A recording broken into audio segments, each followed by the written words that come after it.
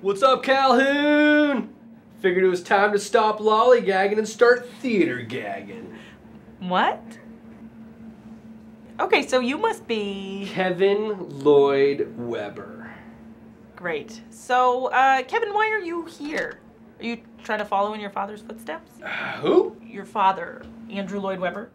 Oh, Lord Lloyd. Yeah, something like that. I figure I'm gonna do things a little bit different. Okay, how's that? You know cats? Uh-huh.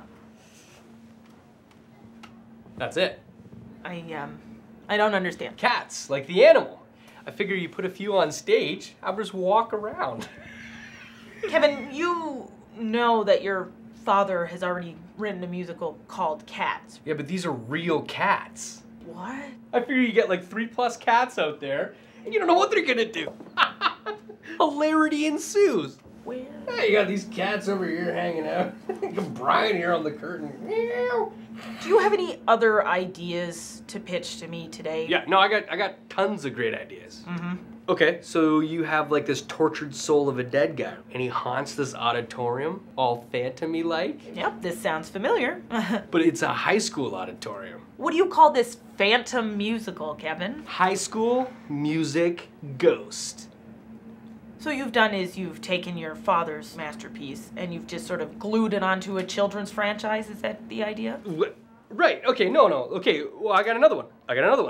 You got this dude in a coat, right? Is it some kind of multicolored, vibrant jacket of sorts? What? It could be like navy.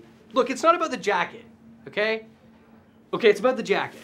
Kevin. Okay. I got a real people pleaser. Who's the hippest dude of all? Jesus Christ. Jesus fucking Christ. Oh, you already said Jesus. I'm just gonna ask you to leave, please. I got this other thing I'm working on. I mean, it's not really theater. I got a meeting at 4 with Jerry Bruckheimer, but I'll give you the first taste of the art pie, okay? Mm-hmm. 2 words. Superheroes and Les Miserables. Kevin, that was 3 words. And your father didn't even write Les Mis. So why don't you just maybe get out of my office right now and never come back? Thank you. Please leave.